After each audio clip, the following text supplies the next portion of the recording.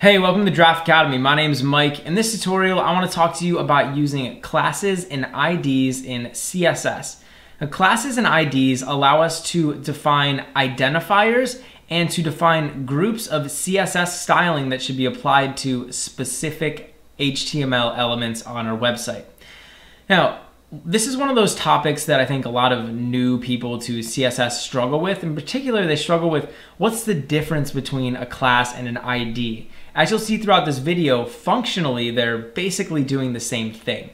Classes and IDs allow us to define predefined chunks of CSS styling, and then we can take those chunks and use them on our HTML elements. In this tutorial, I'm gonna show you guys exactly what the differences are between the two, when you should use a class and when you should use an ID, and then I'm also just gonna show you how to use them in HTML. So over here, I just have my HTML file, and this is my index.html file. Imagine that I wanted to style this header 1. Right, one way I could do that would be to use inline styling. I could say style is equal to whatever. I could give it like a color. But imagine that I didn't want to use inline styling. And there's a lot of reasons you might not want to use inline styling. You know, maybe you just want to keep all of your code inside of your CSS files. Maybe you think that CSS is a little bit messy inside of HTML. There's a lot of reasons why you might just wanna take this CSS and put it somewhere else. Well, imagine that I wanted to use the CSS somewhere else, but I only wanted to style this CSS tutorial header. So let's say I wanted to make this blue. Well, one way I could do that is by coming over here to my style.css file, and I could define a CSS attribute. So I could say h1, and then inside of this h1, I could just give it like a color. So we can make it blue. And now when I refresh my page over here, you'll notice that the header turns blue. Mission accomplished, right? We did everything we wanted to do. Here's the problem. I also have this other HTML file, page2.html, and this is also using that same style sheet. And so my goal was only to color this header blue, but what actually ended up happening was page 2's header also got colored blue.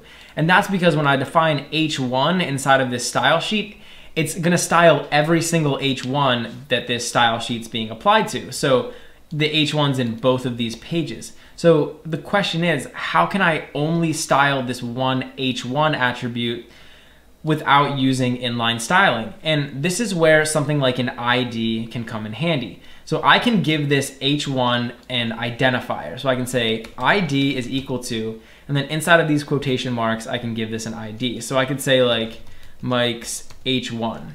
Now here's the thing about IDs. I can give any element I want an ID, but you can only give it one ID. So this is the ID that I'm giving to this HTML element, and this is the only ID that it can have. Now what I can do is I can use this ID and I can refer to this element inside of my style.css file using that ID.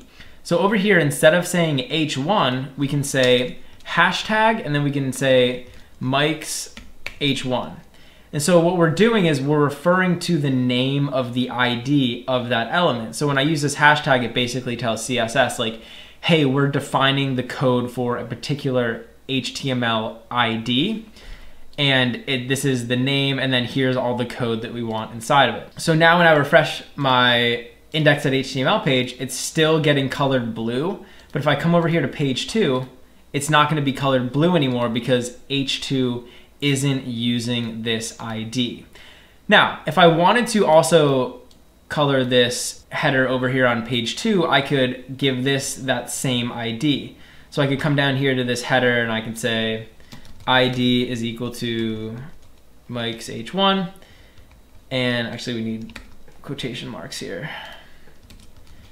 And now when I refresh this page, this will be colored blue as well. And so you can take these IDs and you can give them to multiple HTML elements, but each HTML element can only have one ID associated to it. So I couldn't define another ID in here. This can only have one ID, and that ID is going to be used to refer to this particular element. In addition to defining IDs, I can also define something called a class. And classes are going to come in handy because you can give an HTML element as many classes as you want. So remember, these elements can only have one ID. So if I was defining some styling up here, that HTML element can only use the code that's in here. But I can use a class and it'll basically do the same thing, but HTML elements are able to use multiple classes. So let's say that I wanted to create a really fancy border inside of my CSS, right? So I wanted to make a fancy border. I can make a CSS class. And the way that you create a CSS class is by typing a dot, and then you want to type in the name of the class that you want to create. So we'll call this fancy border. And then I want to do these open and close curly brackets. And so in here, I can define all of the code for my fancy border. So I could say border, and we'll make it 3 pixels, dashed, and red. So now this border is contained inside of this fancy border class.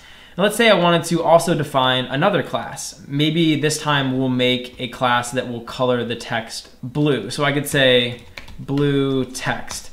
And this class will basically just make the color blue. Or you know what? Yeah, so it'll make it blue.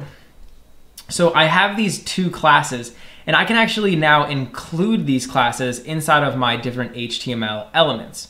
So I can come over here to this index.html file, and I can come over here to this main, and in here I can specify a particular class that I want to give to this. So I can say class is equal to, and then you want to type out the name of the class. So I could give this that fancy border that I just created. And now when I refresh the page, you'll see that this paragraph down here is going to be using that fancy red border, right? So I defined all of the code for that border over here in this CSS class. And then in here, I included this CSS class inside of my HTML tag. What's cool about classes is I can add multiple classes into the same element. So if I want to add another class, for example, that blue text class, I can just put a space and then put in this blue text class. And now this text should be colored blue, which it is. So now we've applied the stylings from two classes. So we got that border, and then we also got this blue text from both of those classes. So this is like the first big difference between IDs and classes, is that you can only have one ID on an HTML element, but you can have as many classes as you want. And so classes are a lot more powerful than IDs in the sense that you can use more than one on a particular element.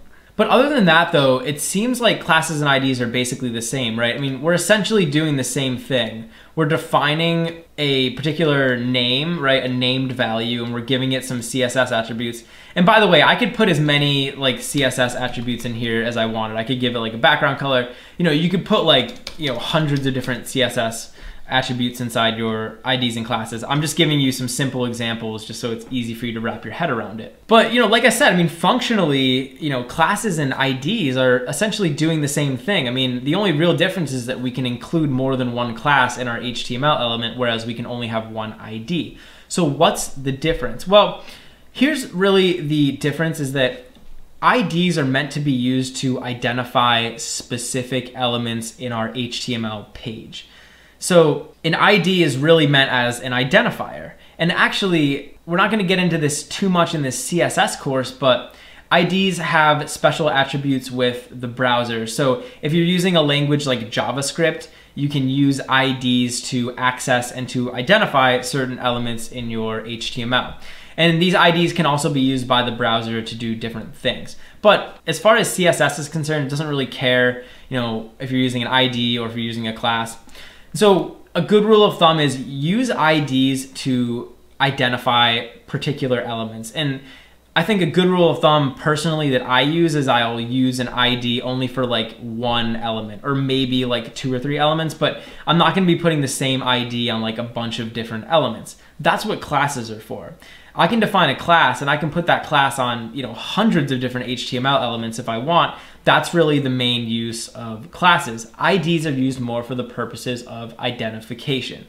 So you don't have to follow those rules. You know, you can just go off and do whatever you want. You can, you know, put an ID on 100 different HTML elements. CSS doesn't care. It really does not care. it'll still work, it'll still style everything. But just remember that if you're planning to use CSS in any sort of an environment with other programmers, generally they're gonna be using IDs for the purpose of identification, and they're gonna use classes for the purpose of storing like little blocks of styling code. So keep that in mind, and I hope you learned a little bit today about classes and IDs.